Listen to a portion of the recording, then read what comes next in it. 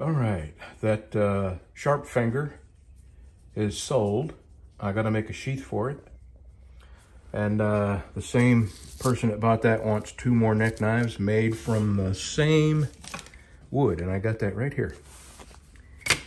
And so this is sold, these 3 are sold. So I will have a large neck knife and 2 sharp fingers that I'm gonna be working on that are not spoken for yet. And I got the holes drilled, I got everything cut out. And the next step would be reaming out all my drill holes to, what is it, 0.2600. And then flaring the holes. And then grinding my bevels on. But I'm stopping right now. I'm gonna go get my chainsaw and cut that stump down and cut that log up. My wife is working on that fire, getting that fire going again over there. And that's what I'm doing today. So when I come back after that stump, I'm going to make a sheath. All right. I got that whittled down. I got that cut in half. Now I gotta pick these up and this tree's done. All right, this tree's next. And the reason these are coming down is because they're falling apart. They're old. As a matter of fact, this one right here, I'm gonna zoom in, had a huge piece fall, and just luckily it fell this direction and not towards the house. So we're gonna take that one down. And this one has had multiple limbs fall off it over the years.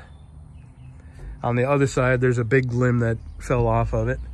They've reached the end of their life, and that's what these Bradford pears, they're just a 25-year tree. In the last 5 years of their life, that's what they do, is spit limbs out, and heavy, heavy, heavy limbs. So I just cut this one. Me and my wife cleaned that up. I'm fixing to cut another big one on the other side. It's gonna fall that way, and I think we can get that today. And then a friend of mine is gonna loan me his long pruning chainsaw. It's got a 6 or 8 foot boom on it. And I gotta start taking these down one limb at a time because there's no safe direction to drop this tree.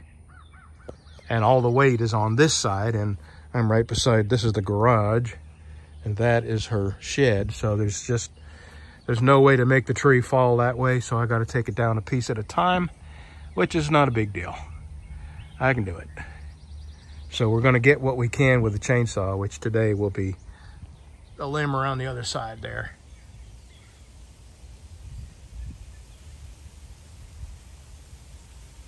And that'll be it for today.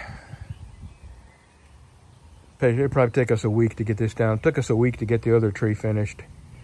Probably take us a week to do this, and about the same to do that.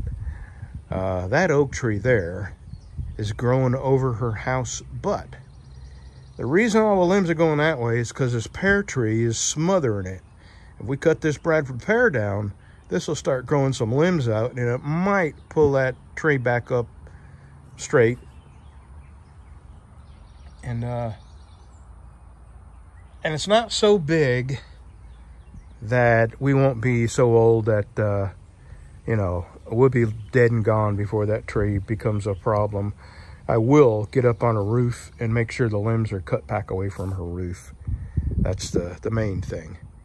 Okay, I'm taking a break. My wife is going to take a break at the house, pet the dog, and then we're going to cut this last limb down here. Well, we got as much picked up as we can without having a ridiculously sized fire. So, and we have burn days that we have to worry about. And Sunday's not a burn day. I believe Monday is. So we'll get the rest of that picked up Monday. And right now, I'm gonna ream all these holes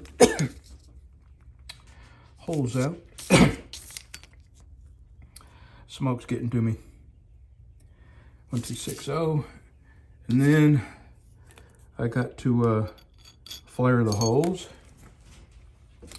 I do that so the epoxy sets in there and really grabs a hold of the pins. And then I'm gonna go make a sheath. I'm taking a long break. I'm drinking 2 bottles of water. And then I'm gonna get to work. Okay, I've got my holes reamed out. I've got them flared.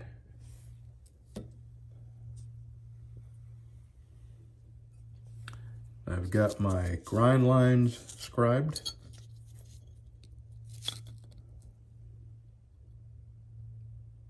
I've got the center line scribed. I've got the plunge line scribed.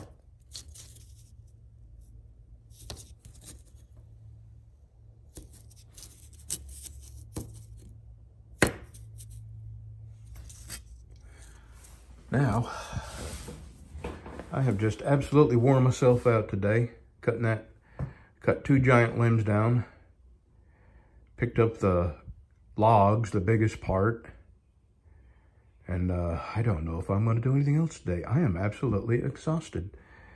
And what's happening is when I work this hard, and I stop, my arms and legs just shake like a leaf. It's going to take me a while to get back into shape, I guess. So I'm going to sit here a little while longer, and here's what happens. If I go home early, I sit up at the house and wish I hadn't left the shop so early. And so I'm going to sit here a little while longer and see if I can't come up with enough energy to make a sheath, because really, if I do anything tomorrow, that'll be all I do is work on that sheath. I'm not going to start these yet. The fella that bought the sharp finger wants 2 neck knives. This one is sold. I don't have, this is the bigger neck knife, the 4-finger neck knife.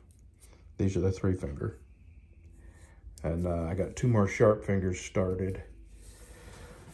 Oh God, I'm exhausted. I don't know what to do. I may go sit in the front porch for a little while. Yeah, I'm not going anywhere. I'm done for the day. Have a good Sunday, y'all.